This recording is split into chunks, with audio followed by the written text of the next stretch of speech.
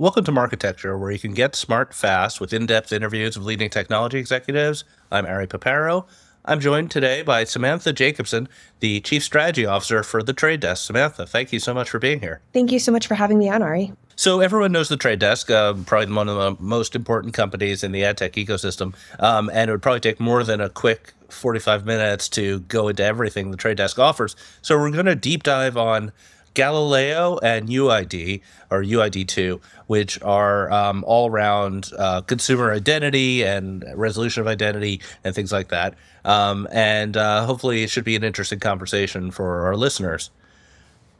So when did you announce Galileo? It was pretty recent, right? It was. We announced it January of this year. Great. And so what is it?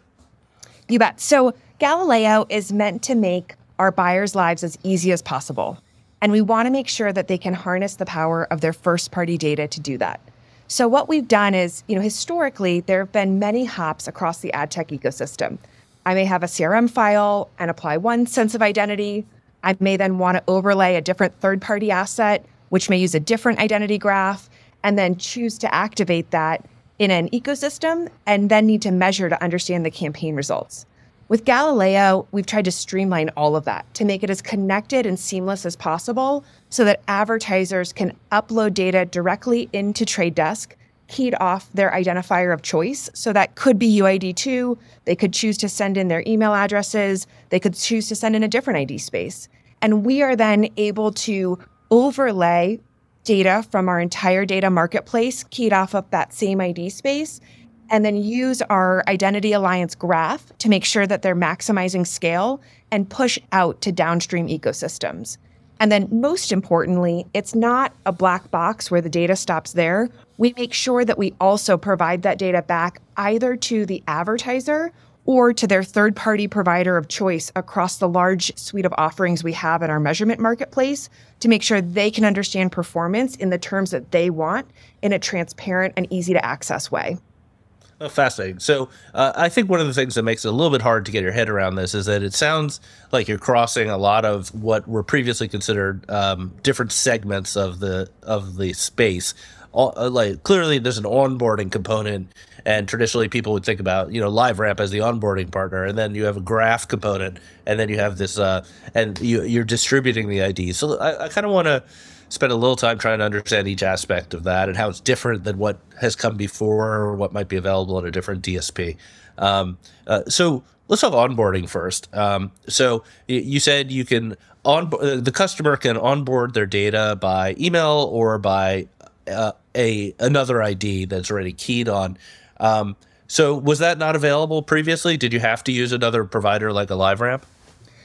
What we found is that there were some pipes in, but we want to make sure that we are going to wherever advertisers are choosing to store their data.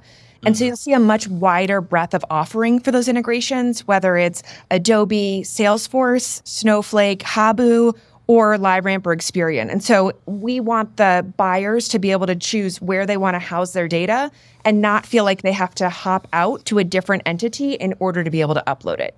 Okay, so with a partner like Experian is kind of an interesting one in that list. The Experian ID is native to Galileo, so the data that's being onboarded from Experian doesn't need to transfer IDs. Is that what I'm hearing?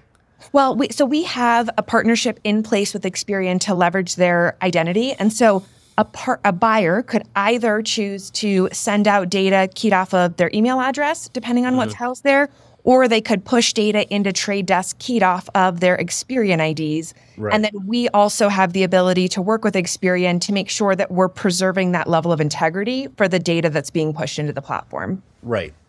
Email makes a lot of sense as well because the social platforms really innovated around using hashed emails as a targeting technique. It's kind of surprising a little bit that it's been so long in which most of the DSPs don't allow sort of native email uploads. Has that proven to be popular with your clients? My personal experience has been that clients are trying to make sure they're leveraging their first-party data as effectively as possible. And it's a surprisingly new space for a lot of them. Historically, some of those departments have been separate within those organizations, or they've uploaded it and not known how to maximize that data. So a lot of the social ecosystems, partners upload, they say, hey, send me your data.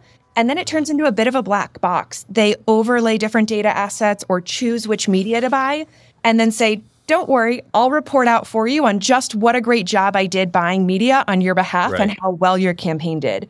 And so from our perspective, it is an identifier that many are choosing to use. I also think that as there's a greater focus on privacy, especially in the United States, right? We've got 9 different states now that have different state legislation. We want to make sure that consumers have choice and transparency. And I think creating that dialogue with consumers is more important to brands now than it's ever been because they recognize the need to have that direct relationship. And because of that, emails become even more important than it had been previously.